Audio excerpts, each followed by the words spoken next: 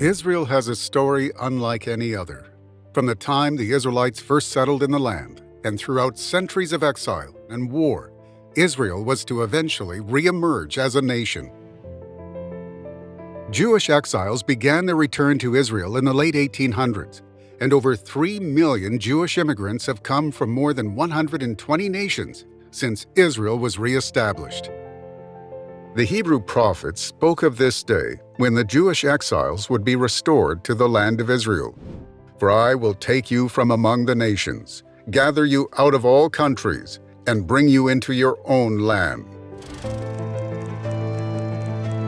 Before officially being declared a state, Israel already had its own national orchestra, the Israel Philharmonic Orchestra, its own university, the Hebrew University of Jerusalem, its own research center, the Weizmann Institute of Science, and its own hospitals, such as Hadassah Hospital in Jerusalem. Israel's founding leader, David Ben-Gurion, said that this land was the birthplace of the Jewish people. The prophet Isaiah spoke long ago about the revival of the Jewish nation in their ancestral homeland in our day. Shall a nation be born at once? For as soon as Zion was in labor, she gave birth to her children.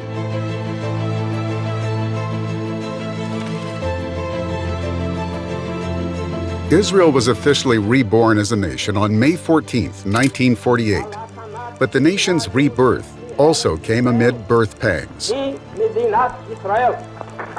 Modern Israel was established just 3 years after the end of the Holocaust, when over 6 million Jews were murdered by the Nazis. Then, as Israel declared its independence, the nation had to fight off 5 invading Arab armies. Remarkably, Israel repelled these attacks, and in 1967, Israeli troops recaptured the beloved city of Jerusalem from Jordanian hands. The Psalms speak of Israel's rebirth as a great dream that would finally be realized, and it would fill the Jewish people with great joy.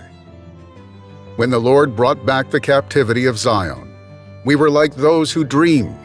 Then our mouth was filled with laughter, and our tongue with singing.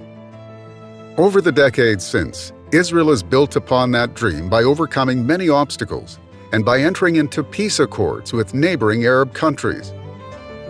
Both before its statehood and afterwards, Israelis began to cultivate the desert, and through their efforts, over 300 million trees have been planted since 1901.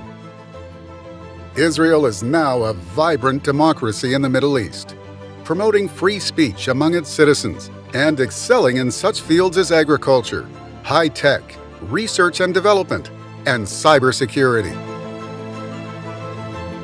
The story of Israel's journey has been full of challenges and hardships, but it is also a story of resilience and innovation, of a dream realized and biblical prophecies fulfilled.